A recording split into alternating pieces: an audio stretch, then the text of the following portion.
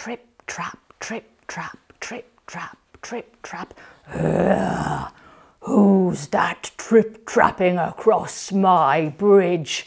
It's me, Daddy Billy Goat Gruff. Oh, Billy Goat Gruff. Delicious.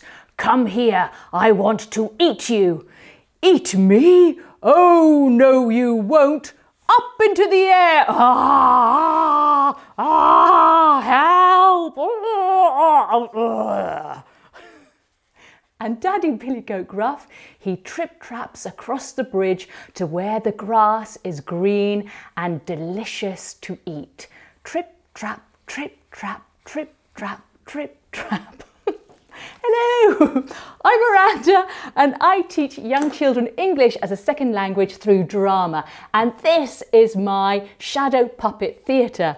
And if you're also an English language teacher and you're looking for a theatrical way to bring stories to life in your lessons, shadow puppet theatre can be an idea. And in this video, I'm going to show you exactly how to make your very own shadow puppet theatre and characters. So first of all, let me take all of these things away and then let's get on to making our own shadow puppet theatre. So first of all, let me turn this light off.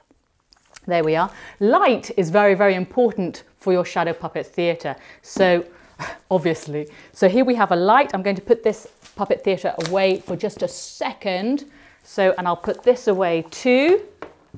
So I have some more space on my table. Here are our puppets. If you haven't guessed it by now, the story is of the 3 Billy Goats Gruff and the troll who lives under the bridge, who wants to eat all of the billy goats for dinner. Delicious. So first of all, let's see, what do we need to make our own puppet theatre, our shadow puppet theatre? For the one that I've shown you today, I used this. This is going to be your main ingredient for your shadow puppet theatre, and this is called polycarbonate. It's a sheet of polycarbonate, which is actually very, very similar to cardboard, but instead of cardboard, instead of paper, it's made out of plastic, and it's waterproof, it's very resistant, it's very light, and you can cut it very easily. It's a very versatile product, and you can find this polycarbonate paper, sheets of paper, in any DIY do-it-yourself shop. So this I use for the making of the puppet theatre. I'm going to show you a smaller version because your puppet theatre, you can make any size that you want. I've made this giant one because then with my students I like to get them behind the shadow puppet theatre so they can actually operate the puppets themselves as well. But you can make any size theatre puppet theatre rather that you want. All you need to do is cut to size your polycarbonate sheets. You need to have 2 sheets of polycarbonate exactly the same size, because one is going to be the front of your theatre here, and then the other piece you're actually going to, if you can see, it's exactly the same size, but you're going to cut it in half. So you have 2 halves, and those are going to be the flaps of your theatre puppet, your puppet theatre, the flaps for them that will help your theatre stand up. Okay, so then what you'll need is some tape. Now this is a special tape that, well, it's an insulating tape. You know the tape that electricians use to insulate wires? It's like a bit rubbery. And I use that because you can actually stick it onto this plastic and unstick it really easily. It's very handy to have. So if you have a toolbox, you might have it already in there. I stole this from my husband's toolbox, but shh, don't tell him. So what I have done is I have actually placed on these 2 flaps a long strip of black tape, of the black electrician's tape. And then what I'm going to do is I'm just going to fix the main part of the theatre to the flap, yes? So I'll just place them on the table and then I'll just position them like that. I haven't stuck it very well, but just to give you an idea. And then we have our one side of our theatre, yes, and we'll do the same to the other side. Don't try and stick them too close together, just leave a tiny bit of a gap because that will help them bend easier. I've stuck this one a little bit too close and it hasn't bended very well. This one, let me see if I can give it a little bit more space. There we are. Look, there you see, that's bended really well, and I've stuck that too close so it's not bending so well, but it gives you an idea. And there we have it, there's the basis for your shadow puppet theatre. Now, what is missing is your window. So you're going to cut out a square in the middle here.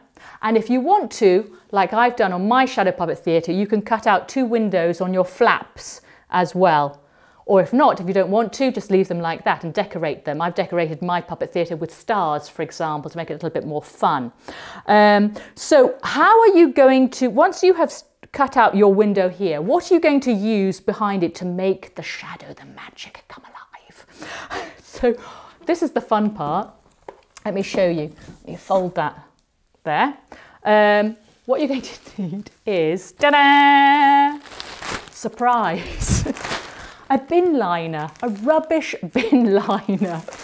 It's really, really simple, really cheap to make, and it has to be white. So don't use a black rubbish bin liner because you won't be able to see any shadows. It has to be white. So cut it, you need 1 layer, so cut it to size. And then if I show you again my puppet theatre here, I have just stuck it using the same electrician's tape again to the back of the theatre here, just with bits of tape. You stretch it, it needs to be stretched tight, yes, and then you attach it here. Then what you can do is make some scenery. For example, I have used the polycarbonate card again, and I have built my bridge here, and I've used a paper cutter to make holes in the bridge here. Then I have also made a sun. Now, I don't know if you can see that. Can you see that it's yellow? Because I really cut a hole in the middle of the sun, and I used coloured gels, a gel paper, which I'm going to show you in a moment, to cover the sun. And that gives it, when you have the light source behind it, it makes it colourful. It gives it colour. So there we have it. Let me show you from the front. There I have also the side flaps, which I have also cut out, and then I have stars at the front, and that's it. That's all you need to make your shadow puppet theatre. Okay, really, really simple. So now let me show you how to make the paper characters. That's the next one. So what you're going to need for this, here we have let's put this away for the moment.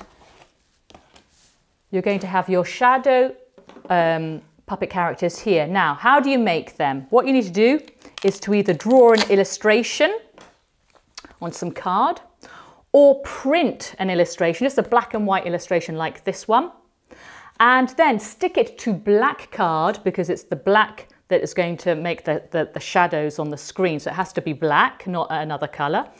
Black card, once you've stuck it to that, then cut it all out.